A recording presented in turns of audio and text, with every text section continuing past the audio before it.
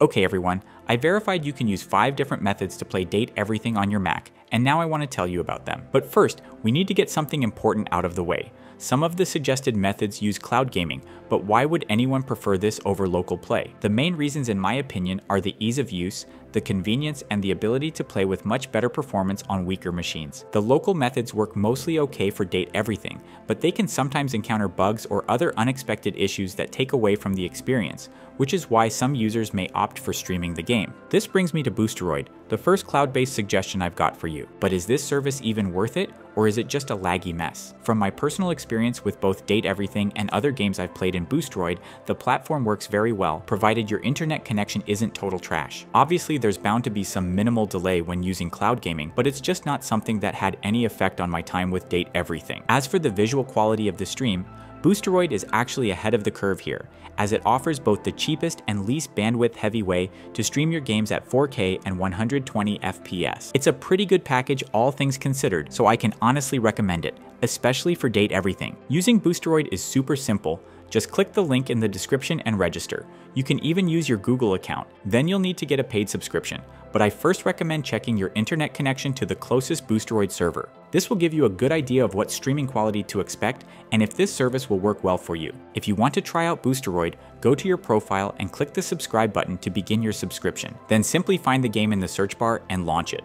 Boosteroid is currently the only cloud streaming service that supports the AV1 codec as a feature, which is incredibly useful because it uses up to 50% less bandwidth than older formats. But this only applies to M3 devices and up, which limits its usefulness for now since older Macs don't have this advantage. To get the best possible Boosteroid experience, I recommend getting its dedicated macOS app and streaming games through it. Regardless of codecs, the app has better image quality and higher possible bandwidth, up to 80 megabits, with less bugs overall than the browser version. To get the app, go to your profile page after you subscribe and click on Applications to download it. Then just install the app, open it, log in, and you are ready to start playing. Most of what we said about Boosteroid applies here too. GeForce Now is an easy, reliable way to play this game on your Mac. The bandwidth demands here are a bit higher, but nothing your regular internet connection can't handle. In my tests, there was virtually no difference in the streaming quality between Boosteroid and GFN, both at 1080p and 4K. Choosing between the two will usually boil down to personal preference and what other games you want to play, since not all Boosteroid titles are on GFN and vice versa. Setting up GeForce Now is also easy. Follow the link in the description, click the Join Now button, pick a plan, and begin your subscription. Then get the GFN app from the download section, log in, and first go to its settings. On the right, find the respective game store, click Connect, and enter your logins to link your game store profile to the app. Then return to the Games section, search for the game, and launch it. GFN will run a quick internet check, after which the game will start. If the connection test warns you of weak internet, you can still start the game, but you should know the streaming quality may not be great. In such cases, I recommend tinkering with the connection settings in the app to lower the bandwidth demands and possibly improve the stream smoothness.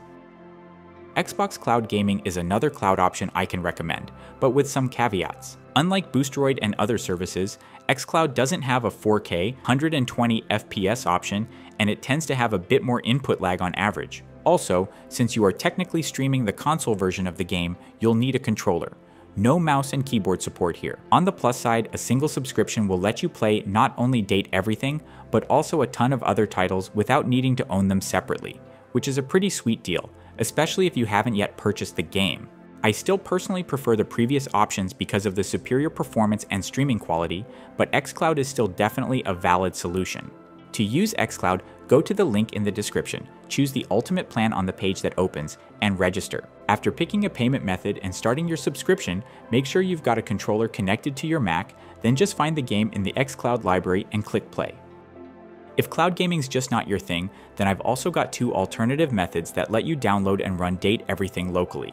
The first local solution is Crossover, a compatibility layer tool that lets you download and run the PC version of Date Everything. Based on reports from the Mac gaming community and my own testing, I concluded that Crossover is a decent option for playing Date Everything on Mac. I tested the game on an M3 Max machine with 32 gigs, so I faced no performance issues even at max settings, but if you are on something like a base M1 or M2 Mac, you should expect some choppiness. Although the game isn't demanding and can run on weaker Macs, you are running it on several compatibility layers with Crossover, which usually impacts performance a lot. So Realistically, I'd recommend at least an M2 Pro chip with 16 gigs to run Date Everything comfortably with Crossover. For weaker machines, the cloud options are simply better. Now, if you want to try this method, here's how.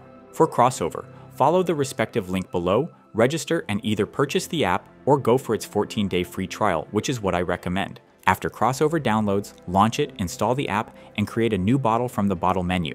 Then go to Install, find Steam, and install it in the new bottle. Steam will start automatically. So close it, enable D3D Metal and M-Sync, and then start Steam again. Next, find Date Everything in your Steam library and install it. After the install completes, you are ready to start the game through Steam in your Crossover bottle. Whisky is Crossover's free but jankier cousin. It technically works on the same principle as Crossover, but it's no longer supported by its dev and it's prone to encountering even more bugs and errors. Honestly, its sole draw is its $0 price tag, but everything else about it is just worse. You can give it a try if you want, but be warned that the hassle to get it to work with Date Everything may not be worth the money you saved. I simply cannot fit in this video all fixes, workarounds, and stopgap solutions that different users may need to apply to get Date Everything running smoothly in Whisky. Therefore, I'll just show you the general way to set up Whisky and install games in it. For a more detailed discussion on the do's and don'ts in Whisky, check the article link in the video description. Now to set this up, first download the latest version of the Whisky app from the provided link below and extract the zip file in your Applications folder.